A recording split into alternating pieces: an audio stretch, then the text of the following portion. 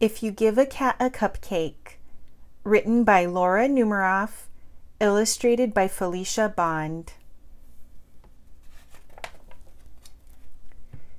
If you give a cat a cupcake, he'll ask for some sprinkles to go with it. When you give him the sprinkles, he might spill some on the floor.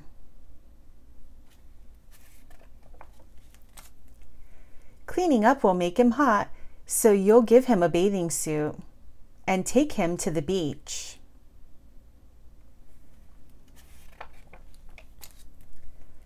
He'll want to go in the water and build a sandcastle too. Then he'll look for seashells.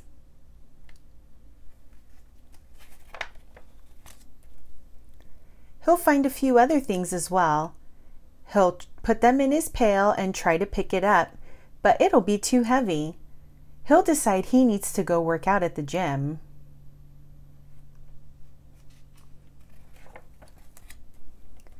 First, he'll warm up on the treadmill. Then he'll lift a weight or two. He might even try a karate class.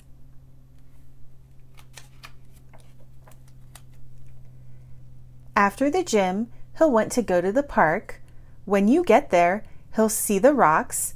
He'll climb as high as he can go. At the top, he'll see the lake. He'll want you to take him rowing.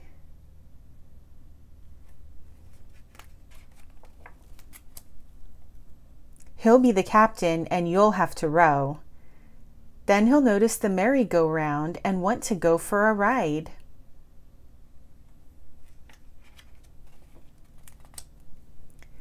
He'll want you to go for a ride too.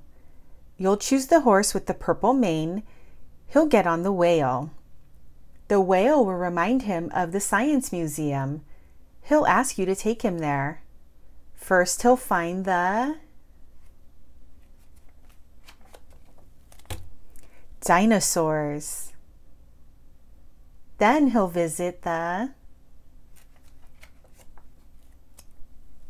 Hall of Apes.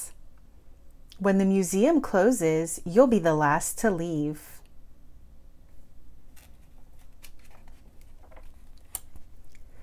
On the way home, you'll pass by the beach. You'll help him gather all of his things.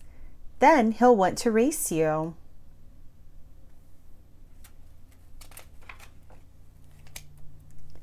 When you get home, he'll empty the sand from his shoes. He might spill some on the floor.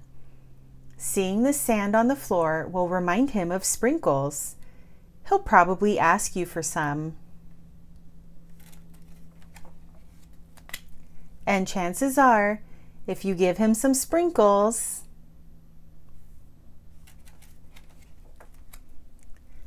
he'll want a cupcake to go with them.